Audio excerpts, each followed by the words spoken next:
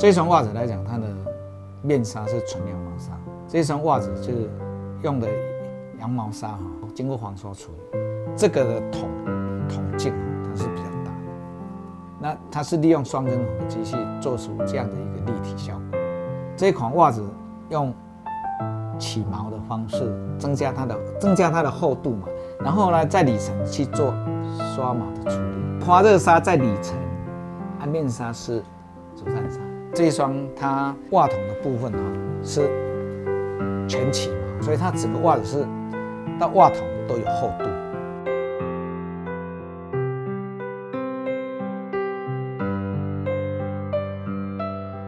密度高最大的目的是在于它的耐穿性，它的里头的纱的含量很高。这个袜口的部分是强化的那个莱卡的那个弹性纱，另外是用仿手工对木的一个织造方式，这是完全平整的。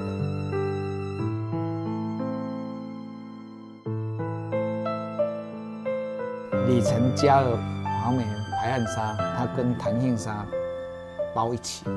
加在里层，然后呢，再加了竹炭纱跟羊毛纱。竹炭纱本身就具备的它的消臭功能是比较强，然后它也有一点的保暖效果。好，那羊毛纱大家都知道，羊毛纱本身就是保暖。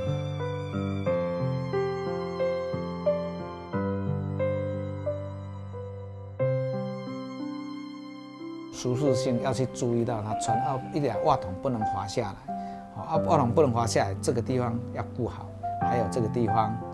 然后既然是登山或是滑雪或是户外的袜子，那么就是在动态的状况之下，所以脚的位置要加强固定。像这个地方一样有开一个网状的编织，但是面积就是这一带而已。让它加速它换气的作用。当然，这个足跟的深度是非常足够的，它的深度够，对整个足跟这个脚跟的保护性是完全保护的状况之下，它的好处就是